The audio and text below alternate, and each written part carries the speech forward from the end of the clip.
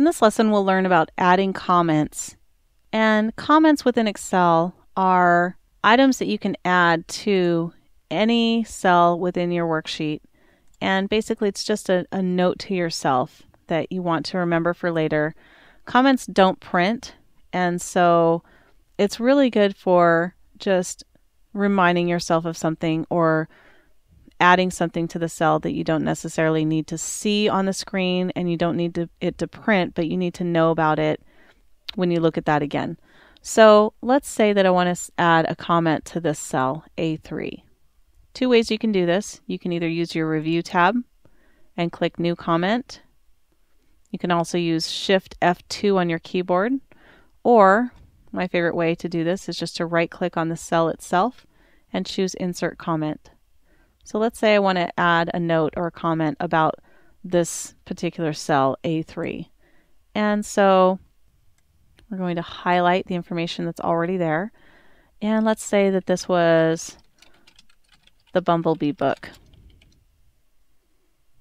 Okay, you can type into the comment area. You can change the size of your comment.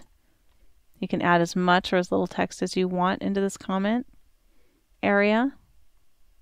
You can even format your comment as if you were formatting anything else within Excel. You can highlight it and change just a couple of aspects about it. You can change the text larger, smaller, unbold, and so on.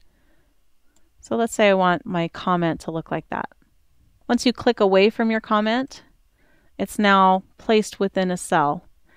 And the way that you can visually see at a glance that there are comments applied to any cells within your worksheet, you'll see this little red triangle in the upper right-hand corner of your cell. And when you place your cursor over that right triangle, the comment will appear and show this was the Bumblebee book that we sold.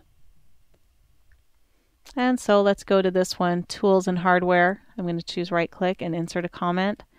And let's say that this was a hammer. So I'm going to type hammer there. You can create whatever notes you want. Again, when you go to print this out, these comments will not print, but when you hover over that cell, the comment will appear and show you what is in that cell. You can also manage your comments and view all of your comments by going to the Review tab. And if there are comments applied, you will see these buttons are activated. So you can either create a new comment here, which we learned about already. We can go to the next comment. If you click next, because my cursor was down below where the comments appeared, Microsoft Excel wants to know if you want to start now at the beginning of the screen because it's already searched from where my cursor is down to the bottom of that selection. So we're going to go ahead and click OK. And now it's going to find the first comment, which was our Bumblebee book comment.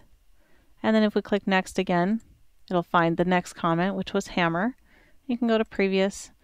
You can delete your comments easily by going here and just clicking delete. Or you can show all your comments at the same time. So if you click this show all comments,